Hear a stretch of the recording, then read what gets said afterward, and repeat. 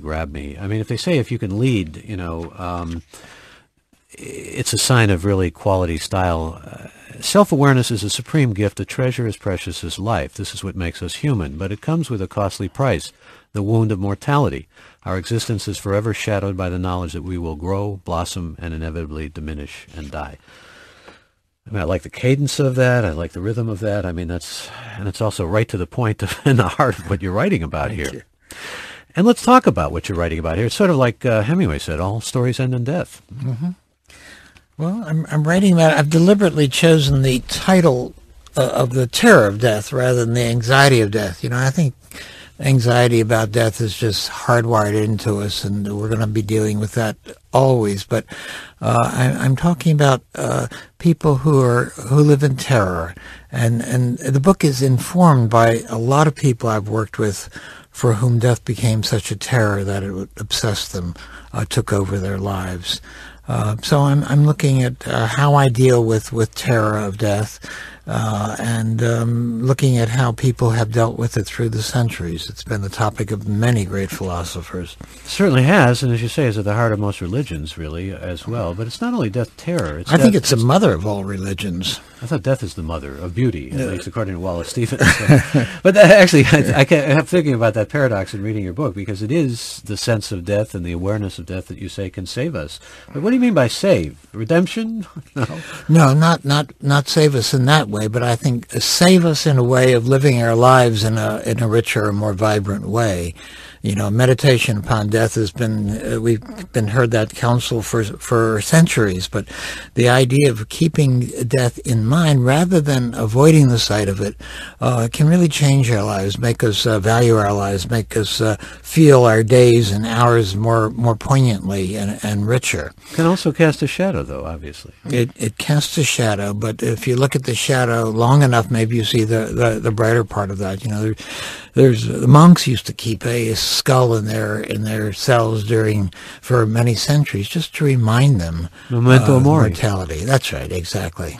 Yeah. Poor Yorick, I knew him well.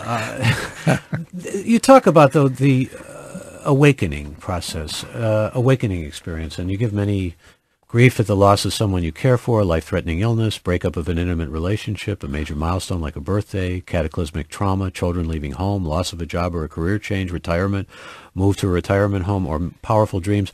All of these things can awaken us to our mortality. Right, exactly. And that idea came up for me quite some time ago when I was starting to think about writing a book on an existential approach to therapy. I'm talking about 25 years ago now, and I wanted to start to educate myself clinically, to work with patients who were dealing with this. And at that point, in your everyday patient, I really couldn't find people who could talk about it. There was always so much evasion. Now, I know a great deal more about how to help people uncover these things, but at that point, I found difficulty, so I decided I'd work with a population of people who could not get it out of their minds. I started to work with people with metastatic cancer, with cancer which had spread, and in those days, there was really no hope, so they were having to face death. And to my surprise, at that point, I found I worked for years, a whole decade, as a matter of fact, with people, mostly women with breast cancer, and formed groups of them. And to my surprise, there was a substantial number of people, perhaps a third, maybe more, who rather than become numbed with despair, had an awakening. They began to live their life more richly. They began to say, that they are reprioritizing, they're trivializing the trivia in life. Beginning when I heard them say, "What a pity it is I had to wait till now to learn how to live," or that I've grown wise as a result of this confrontation. For me, that was my awakening experience of this whole topic in a way. And since then, I built on that. You don't have to wait till you're faced with imminent death to have that kind of experience. Well, you're trying to wake up therapists here too. I mean, you say early on that they tend to avoid it for the most part. It's that taboo of death. Oh, I'm definitely trying to do that. And many therapists will say, well, why are we talking about this? It never comes up in my treatment with patients, but I think it doesn't come up if you don't want to see it, or it doesn't come up if you're really uncomfortable in dealing with the topic yourself. I think you really as therapists, you have to deal with your own mortality and your own death anxiety. I can tell you an example of that. When I was started my training, I was at Johns Hopkins, psychiatric resident, entered a orthodox psychoanalysis, 700 hours, never came up, never talked about it. It was only later when I started working with patients who were facing cancer, I began to have an enormous amount of personal death anxiety and went back into treatment another time. Chose a therapist who I thought more familiar with this, with Rollo May. So it does not come up ordinarily in courses of therapy. Therapists may avoid it, may not see it, or they may say to themselves or to the patient, well, we can't do anything about this. Let's get on to something neurotic, something we can do something about. Although you do write about that orthodox psychoanalysis, I think the analyst's name was Olive Smith, and reaching out to you in a moment that was really a very special moment having to do with death, which gets to another subject that you explore here, that is how much therapists ought to self-disclose and how much they ought to reveal of themselves. But before we get into that and other things that I want to talk with you about in this book, which has a lot of richness in it, what can therapists really do, and when do you separate death anxiety from death terror, or how? Well, I think we offer two things. One of the things there are ways to help diminish death anxiety, and we can go into those as we go, but there's another thing is that we can do a lot more than that. That's the other thing we were just talking about.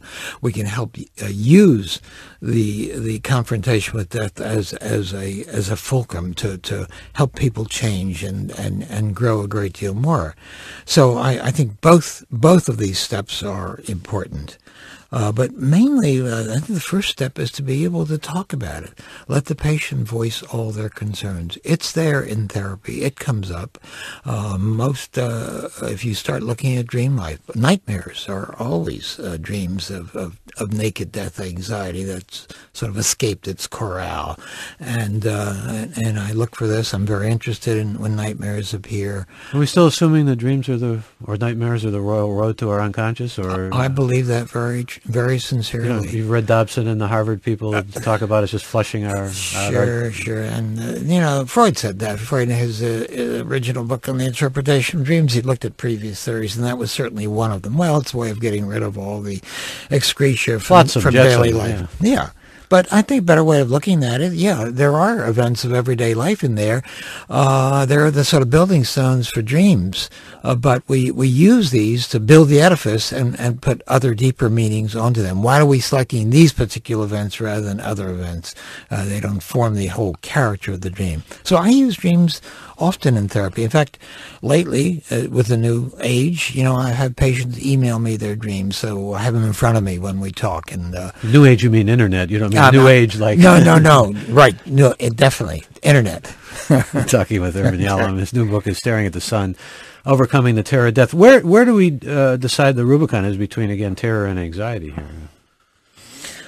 Well, it's when the anxiety is, when the concerns about death are disturbing our tranquility, when we can't get them out of our mind. I'll give you an example. Patient comes up to see me. She drove a couple of hours to see me, had her father and an uncle in the car, beautiful day, looking at the scenery, but she says, I keep thinking everything's going to pass. My uncle, my father, how long will I be able to see them? They're going to disappear. The trees are all going to disappear. Everything's going to turn gray. It takes away my sense of beauty. It disrupts everything that I see. That's the kind of thing that I mean where death is really kind of taken over the fear of oblivion, the fear of transiency. So it disturbs one's equanimity. So that's a good example. It's also an example that seems to me really illustrative of what you want to get at in this book when you talk about, Pierre in War and Peace, use a lot of literary references, but it's the same thing. I like the fact that you parenthetically added that this is what happened to Dostoevsky, literally. Oh yes. Being ready to face the firing squad, you're getting ready to literally be shot and then suddenly saved. And the sense of awakening, that kind of close call with death. Anybody can tell those stories. Boy, I came with such a close call that it awakened me in such a extraordinary way. Sure. And I think it's always a mistake when you think of history of psychiatry, a history of psychotherapy starting in the 19th century. It really began with the great writers and the great thinkers. So I mine the great novelists and the great philosophers, and I think these are really the forerunners of our field. So and the great thinkers. So I mine the great novelists and the great philosophers, and I think these are really the forerunners of our field. So Dostoevsky and Tolstoy, those are wonderful examples of awakening experience. And in the text I use, perhaps the most familiar literary one, which is Scrooge awakening in Christmas Carol. I just saw that again at Christmas time at ACT, and Scrooge is a wonderful example of this mean-spirited old man everyone dislikes. He dislikes everyone else, and by the end of the story, he's rich, he's generous, and loved. And what changed him? It really wasn't Christmas cheer. What changed him was that Dickens delivered a really powerful kind of existential therapy. He sent the angel of the future there, yanked him into the future, let him witness his death, let him witness people dismissing his death in a casual way. And in the very last scene before Scrooge's transformation, he's in the churchyard fingering his name, the letters of his name on his tombstone. Next scene, he's a changed man. That's a beautiful example for me of an awakening experience. I thought of one, too, in reading your book. A friend of mine who died a couple of years ago, we used to joke about how lugubrious he was. He seemed to carry sorrow with him all the time, and was dying and knew he was dying and was literally on his deathbed, and he had his children around him and his grandchildren around him, and suddenly I saw euphoria there, that an intensity and a passionate sense of, well, you call it rippling, I guess. I mean, rippling is a good word. Yeah. Let's talk about that. What is that? Well, I'm looking at the various ways we can help attenuate, help lessen our fears of oblivion and death anxiety, and I like the idea of rippling. And by that I mean just think of throwing a stone in a pond, and you get these ripples going on and on and on. And I think it's that way for us. Our personal identity won't be extended, but some part of us, some act of virtue, some aspect, some trait, ripples on and on and on and influences others who may not know us, but we persist in that way. I went to a memorial of a very close friend who died, and the memorial was just a few days ago.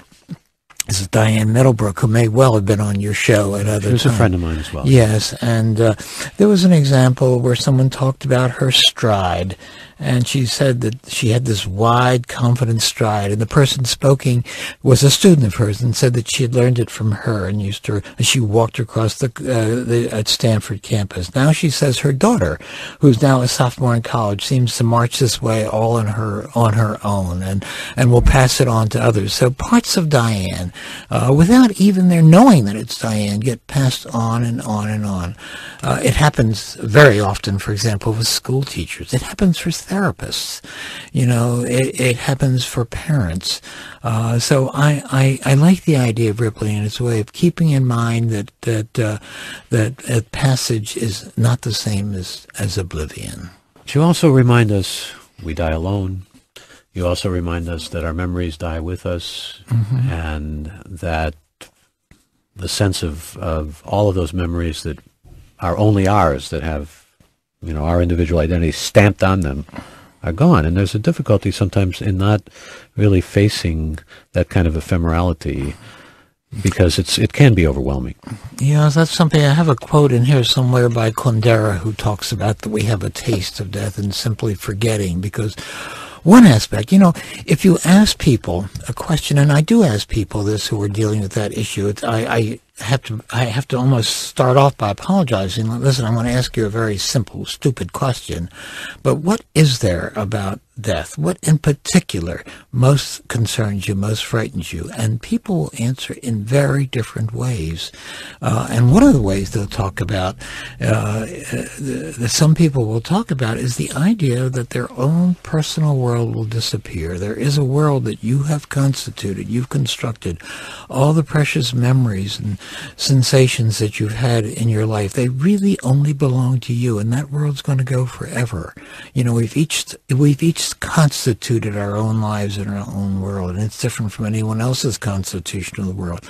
That goes too, and that's, for some people, that's a very painful part of oblivion, of dying. It is for me. I have a great sensation of that. You try to capture some of those memories in here. In fact, your cat and the first time you encountered death with a kid in the second or third grade. Irvin Yalom is our guest. His book is Staring at the Sun, Overcoming the Terror of Death. Kichel, we even have, you know, these kinds of things that just flow out of memory, or certainly have flowed out of your memory.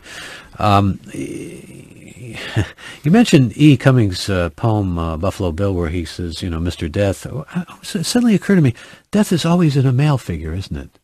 Never comes to us as a female figure. Fate comes to us as a female figure, but not death. Yeah, the Grim Reaper. Maybe in some... The guy with the scythe. Yes, he is a male figure.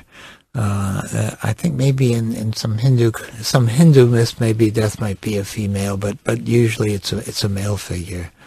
Yeah. Well, so is God, of course, and you go into this existential philosophy of yours here, and it doesn't include God, it doesn't include religion, and to some of your patients, religion and God are a great deal of comfort, a great source of comfort. Sure, yeah, it's an important issue. You know, I'm writing about death. And I'm defining death in an existential way, that we're finite, that we're mortal, that death is the end. And I'm therefore, by definition, excluding other views of death, which de-deathifies death with saying, oh, it's not an end.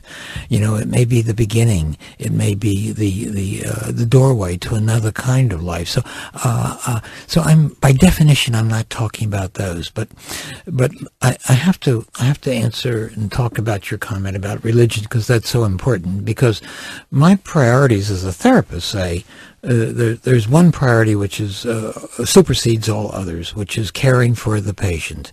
If one of my patients gets comfort from religious views, gets comfort from a idea of the afterlife, it would be unthinkable for me to try to challenge that or try to remove something that gives them comfort. And I give some examples of this in the book. In fact, I go in the other direction. I work with a priest who, for most of his adult life, has gotten a great deal of comfort from 5 a.m. conversations with Jesus, and become so oppressed with issues going on in his parish that he has stopped doing that. Well, my tendency is to take a look at why is he depriving himself of that comfort. So I'm interested, by and large, first of all, in the comfort and the well-being of the patient, not my own ideological beliefs. But this book is clearly written in a secular existential mode, and I'm making the basic assumption that we are thrown into this world alone, we'll leave it alone, that we're mortal, there's no afterlife, and we can't be threatened or harmed by anything in the afterlife, which can be, for many, an important source of comfort. What do you do with the notion that some who follow your line of thinking are more prone to transgressive behavior, because there is nothing to keep them from that transgressive behavior, and that could be indeed a way of trying to defy Mr. Death? Transgressive behavior, aggressive behavior, you mean? Or transgressive. I said you can use. Well, I think that's that's sort of the old Dostoevskian argument in the Brothers Karamazov. The idea, well, if there's no God, then anything's permissible. Anything's permissible. Anything's permissible. But I don't think that's true.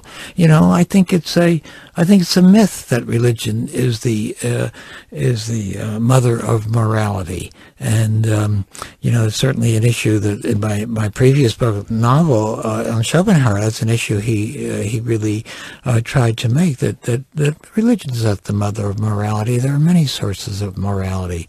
In fact, if we look at what's happening in the world today, we see religious conviction and strife and as a source of a great deal of discord and pain in our world. I think a confrontation with death, a real confrontation with that, also leads to a sense, as it did, for example, in in even Ilyich, leads to a strong sense of compassion with all others. The idea that everyone is in this together, that there's a certain kind of linkage that we have between us. We're all facing, and this goes for therapists as well, we're all facing this together, we're fellow travelers, and leads to a great sense of compassion to others rather than to aggressivity. And human connectedness, I think, is the other side of this that you right. point out, which leads me back to the idea of self-disclosure for the therapist. Again, this is a way of bringing forth his or her humanity, and this is something that, well, you champion, really. I do feel that the very cornerstone of a therapeutic relationship is authenticity. And that means to recognize that you too have these kinds of issues, and that you're in a sense fellow travelers, and a certain amount of self-revelation is essential. I think you see that for the first time in a mass media in this new show on called In Treatment, where the therapist there is quite human and quite revealing. I like that. I like the way that he's presented in the first few versions of that show. I was a little skeptical of that show, but I've gotten into it, and I think it actually presents things pretty well. Yeah. And Gabriel Byrne is a fine actor. I mean, he's doing. Because I keep comparing him to Dr. Malfi, Lorraine Bracco in The Sopranos, and you can't help it. It's a different kind of representation. I disliked her view of therapy very much, and there was something extremely inauthentic about that. Television and mass media has not done well with psychotherapists. The only one that I've enjoyed before this show was Robin Williams in Good Will Hunting. There's a therapist I would have been glad to visit as a patient. Because he was compassionate and loving. That's really. right, exactly, and real. Son, Overcoming the Terror of Death, and he'll be at Kepler's Wednesday night in San Francisco at 7 p.m. He's with us now. We're going to go to your calls, and let's do that right away. Marv, good morning. Morning. Yes, sir, you're on the air. I would like the doctor to comment on the movie 2001, because I don't see that movie as a futuristic kind of space travel movie. I see it as a commentary on birth and death. If you look at it from its beginning to its end, it's that's the way I see it. This is Kubrick's film. I didn't know we were doing film analysis, so you don't know the film, right? Oh, well, I saw the film, but I don't remember it well enough to think of. Tell me a little bit more about what you had in mind about the film that pertains to this topic. Good therapist question. It was a wonderful picture, film, but I don't remember. How does it relate here?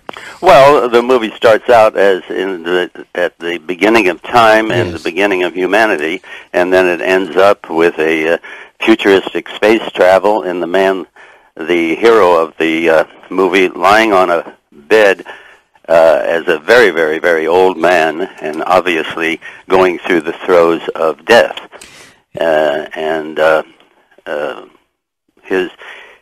even though no words are spoken in those final scenes, he knocks a glass of wine off the table and stares at the broken glass on the floor, and then the next scene he's seen lying in bed, and then the final scene he's going off through space, but back in the womb. It's a picture of a child in a womb in its initial stages of development.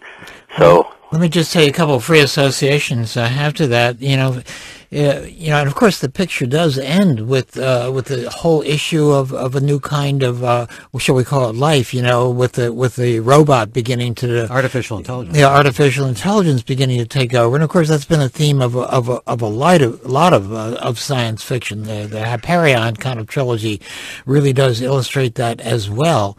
The other thing you're talking about is which is very interesting point that you're making about the going back to the womb. This is a little bit of a loose association, but let me tell you about something I wrote about, which is a very, very old argument going back to 350 BC. It's one of Epicurus's major arguments as a way. He felt, Epicurus was a Greek philosopher who felt that the job of philosophy was to alleviate the despair of human beings, and all despair, he felt, issued issued from the fear of death. And one of the arguments he's given, and it is still current, I use it in therapy very often, is the idea that that when we pass on, when we move into, if we can call this a state of non-being, it's really identical to the state of non-being we were in before the womb, before our birth. But only Beckett remembers being in the womb. That's actually, right. Here's an email that kind of dovetails. Dr. Yalom, death anxiety often arises in therapy sessions with my clients, and usually in the form of visceral experiences of existential nothingness and emptiness. I welcome it, and often find the deepest, most transformative work happens in the presence of discovery of emptiness. And she goes on to say, you've been a source of great wisdom for me as a therapist. So right. There's your existential hook in a way. I mean, when you discover this emptiness, when you know you're up at the top of the mountain like Sisyphus, and right. you have that moment of clarity or whatever it is. Yeah, exactly. When you really do sense, one of the existential tenets really is that you're thrown, is Heidegger's term, you're thrown alone into the world, and you have to exit alone, and you can't take anyone with you either.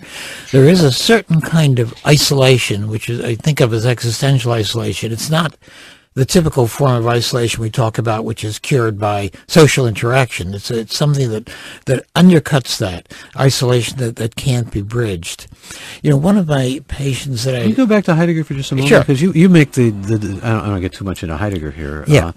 Let's not see that he was, but no, you make the distinction between he makes the distinction between the everyday and the ontological, and you point out that distinction as an important one for us to understand. Yeah, it's something that is a very important concept. To put it in, I think, the most graphic terms, he makes a distinction between two states of being. There's the everydayness state of being, in which we're preoccupied with things around us, we're distracted by things, but then every once in a while, and we wonder about how things are in the world. In other words, how things are about us, the nature of things. But there's another state of being. He calls this ontological state of being. Ontological simply means the study of being. But it's a state of being in which we wonder and marvel that things are, rather than how things are. You see the difference? There are things at all, that things exist at all in the universe. It's like I, it, and I, thou, in a way. That's right. Yeah, I think it is. And so when we get into the state of that things are, we're in a state of mind where we're thinking more deeply about existence itself. And what's really important for therapists in that, when people are in that state of mind, then they're much more apt and prone to make changes. That was the state of mind that I talked about that some of my patients with cancer got into.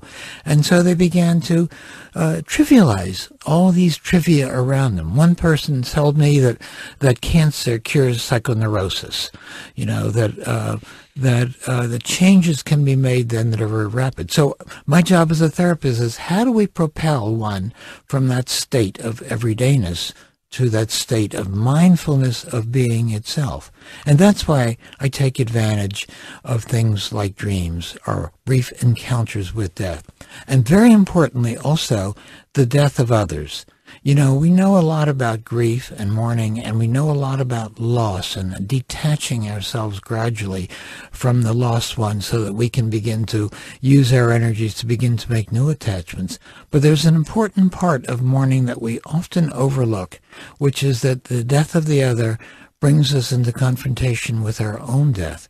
So I think when I work with people who are in grief, I try to take a look at this new encounter they have with their own death. All of this is a way of moving into what you're talking about, of Heidegger's state of the ontological state of awareness of being.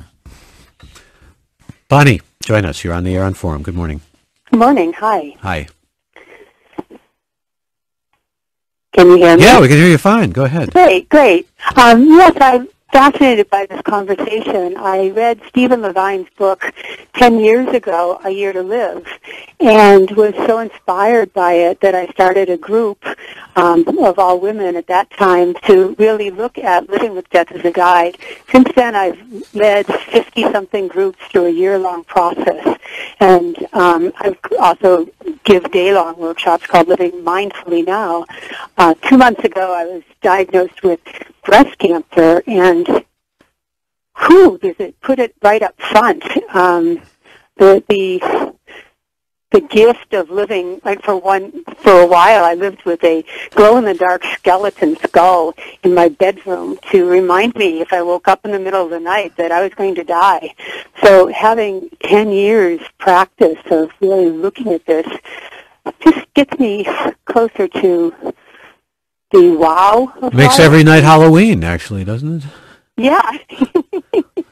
But this death being close without ever calling it to us, brings up every friendship I've had, everything that needs cleaning up, and just lets me to be more free. And right in the middle of medical treatment, it keeps letting me come back to that place that you mentioned before of being, that right now I'm alive, right now I'm here, right now I'm happy. You mentioned the mindfulness here, and of course Yes. I often associate that with Buddhism too. I mean, as a practice. Yes. Irvin Yalom, how important is it to keep death in our minds? I mean, particularly for people who aren't necessarily experiencing the terror of it or plagued by the terror of it. Well, we can't stay in that white heat all the time, but I think as a background... I mean, as a practice. Yes. Irvin Yalom, how important is it to keep death in our minds? I mean, particularly for people who aren't necessarily experiencing the terror of it or plagued by the terror of it. Well, we can't stay in that white heat all the time, but I think as a background, the willingness to look at it in the same way this caller is, Bonnie, is it? Bonnie. About Bonnie. I want to ask you something, Bonnie. Have you been able to continue your therapy practice with your clients during this time? I'm not a therapist. Oh, I actually teach mindfulness. But these groups you're leading then are let's not call them therapy groups, but I assume that they are therapeutic groups. Yes, they're deeply therapeutic, and yes, I actually had to deeply consider whether I would start new groups, and yes, I have. I continue to lead 6 groups through this year-long process. It brings me even closer. Well, I'm really interested in hearing that. I mean, that's an extremely courageous thing to do, to sort of use your own pain and your own new awareness to really pass this on to others, and in an indirect way, of course, by offering others a sense of meaning, you imbue your own life with meaning.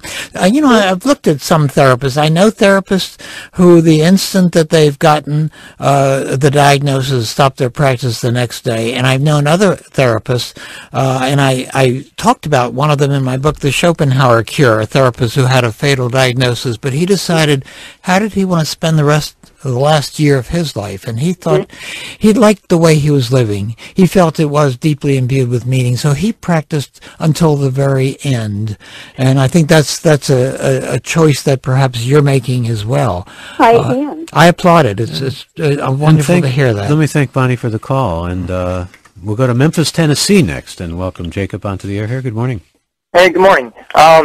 Basically, I was listening to your program, and it occurred to me about how many people have feared death because of their dogma, what they will fear at the end of their life when they actually have to face death. I guess certain dogmas apply a certain level of fear within a person of what they have to answer to at the end of their life, and I think that's a big hang-up in a lot of cultures as far as facing death. Just the fear of not basically dying, of what they will have to answer to at the end. That was, I think that's a really important question. Maybe that was a little bit more relevant and more important in past centuries when there was so much fear of the afterlife and death and hell.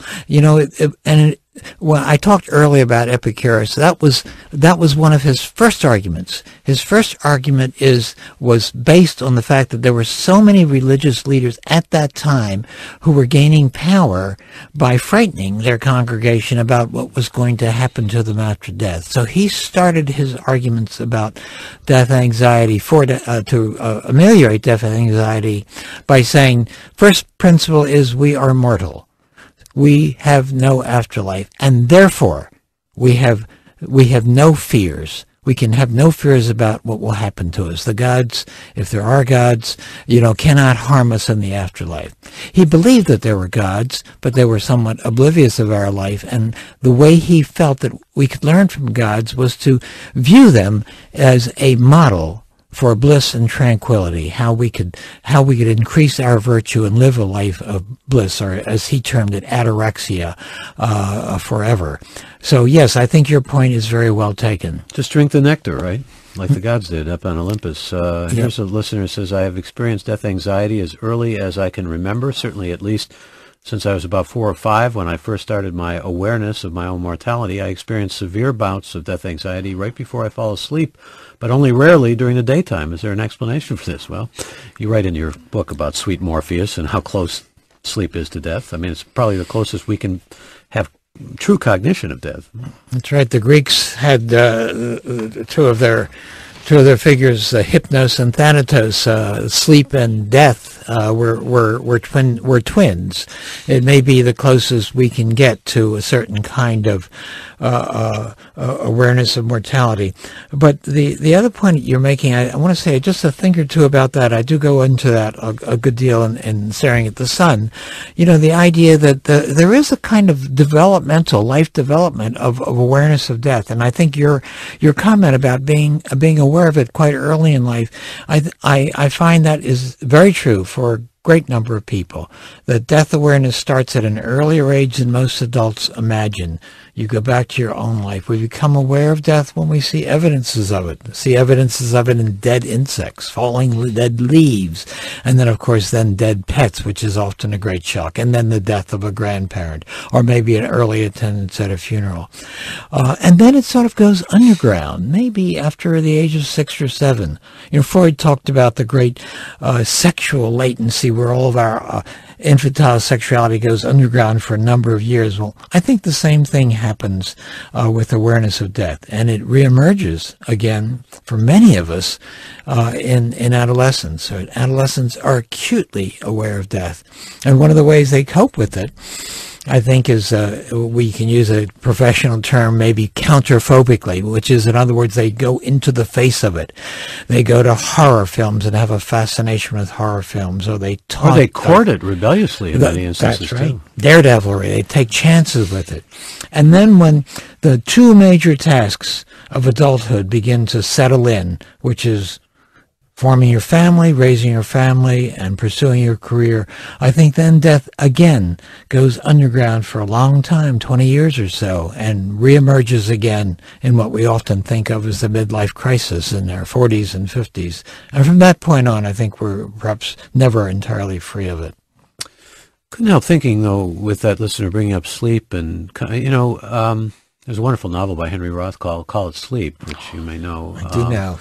And the mother, who's a very loving figure in the novel, says to the son, you might as well call it sleep, trying to explain what death is. Right. It's just a sleep. It's, it's Raymond Chandler type of sleep, too. I mean, that's how we understand it, and yet we really don't understand it.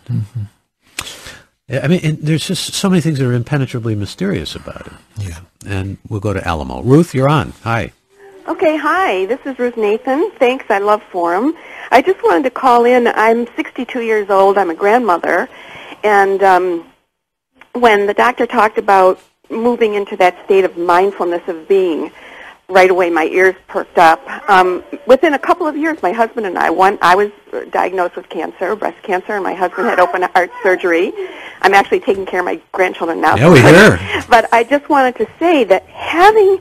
I'm the editor, or maybe I mentioned that already, of Grand Magazine, the child development editor, and I can't tell you how that diagnosis, both for my husband and myself, affected our relationship with our grandchildren.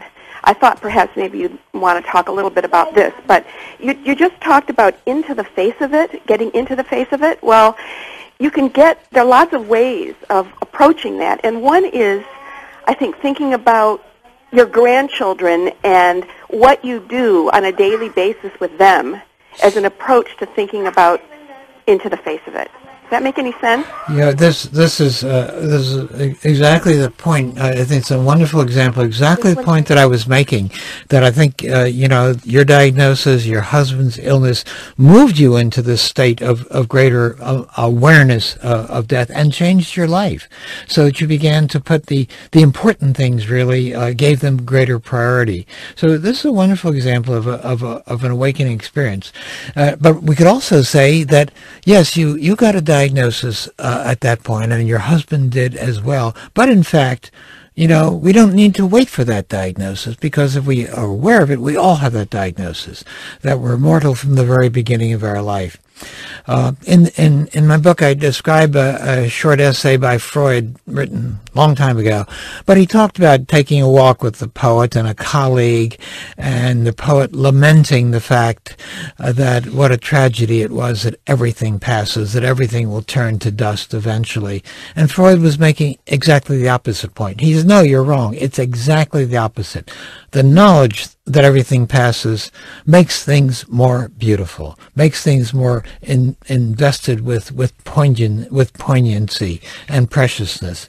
So you're coming close to saying exactly the same thing I think he was saying in that wonderful essay. And thank you, Ruth. Here's a listener who says, I've been a slowly worsening chronic pain patient for the past 9 years. I've often gotten to the point of considering whether it would be better to be out of pain rather than continue this life.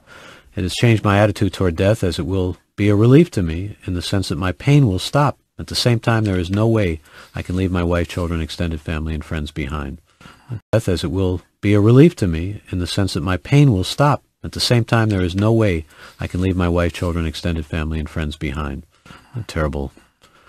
Yes, it's an awful story, and chronic pain is just is one of the most unfortunate things that happen to us, and it does changes our relationship to death, though. Yeah, I mean, when you're in that tunnel and you don't know if you're going to get out of it, I'm speaking personally here, you get the sense that it would be a relief just to get out of it. Well, let me just extend that just a little bit, because there are some people that come to see us in therapy who have that sense. They have not chronic pain, it's a little different, but they have a lot of mental anguish, and they have the fantasy of suicide, of ending their life, and then they will be free of it. But there's an important point you have to think, because they have the fantasy that they were going to be in a state of existence free of this mental anguish.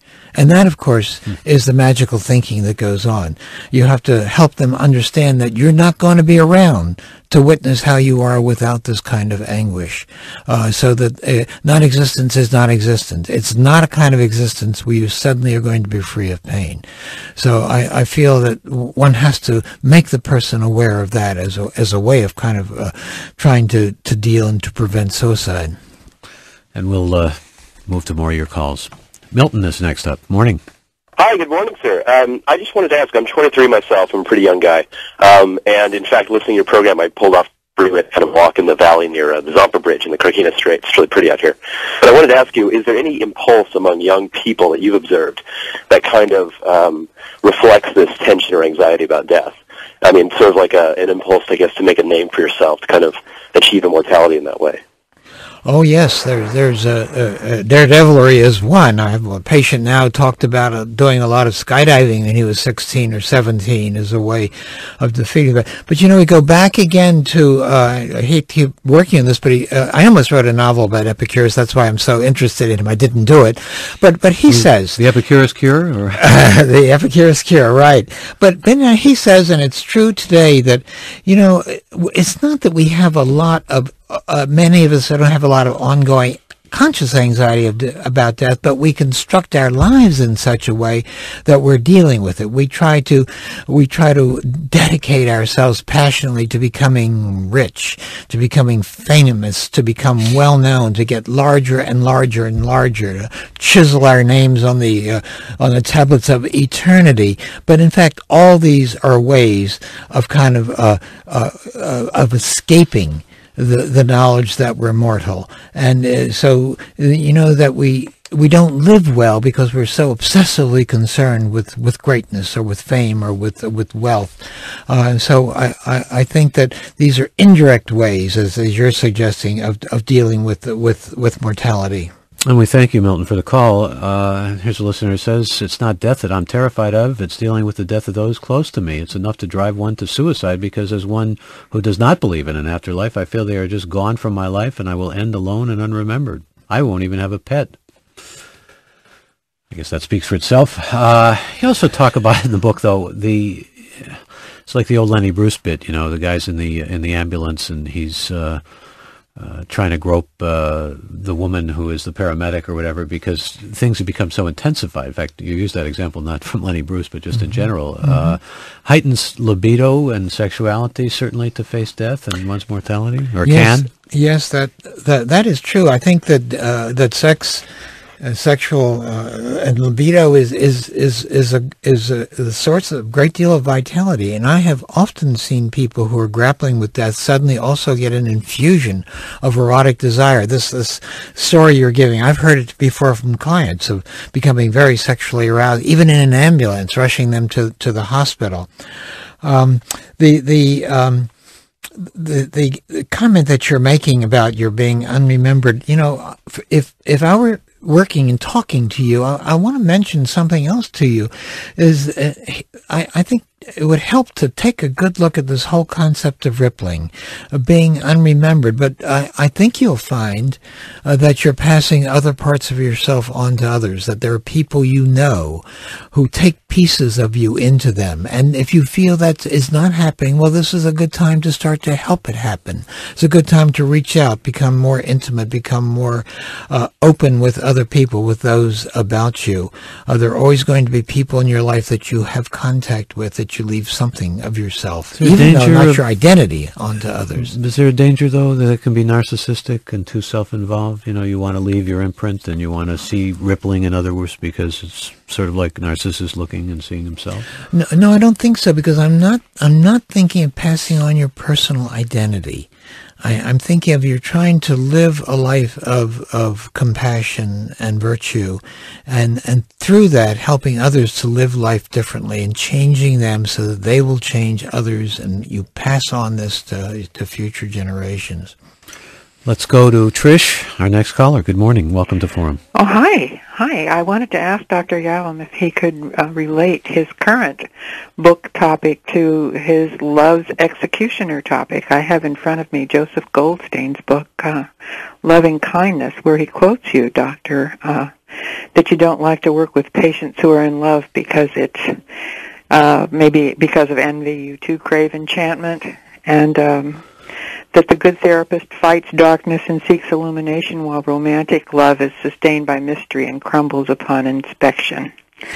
And Goldstein goes on to talk about a kind of love that is not falling in love, but standing in love. And I guess that relates to my feeling of the only real anxiety I have about death that stays with me all the time is to make sure that I've lived and loved as well as I can.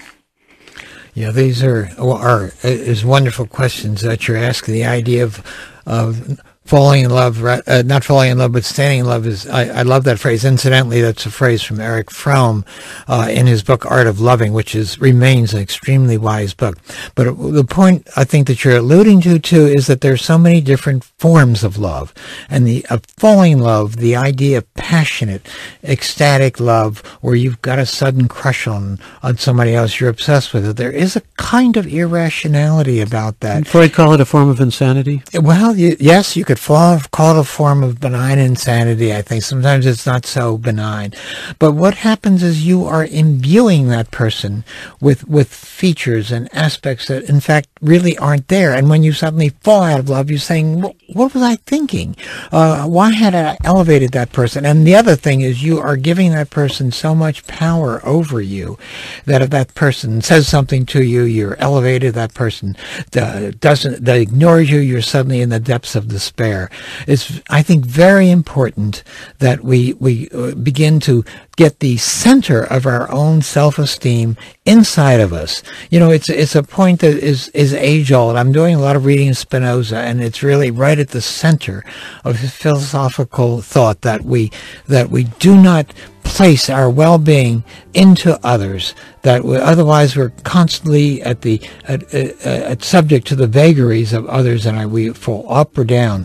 Other therapists have used the idea that our thermostat of well-being is too close to the window, too close to the door, so that outside events make us feel up or down, and we really want to center our own self-esteem. Irvin Yalom's book is Staring at the Sun.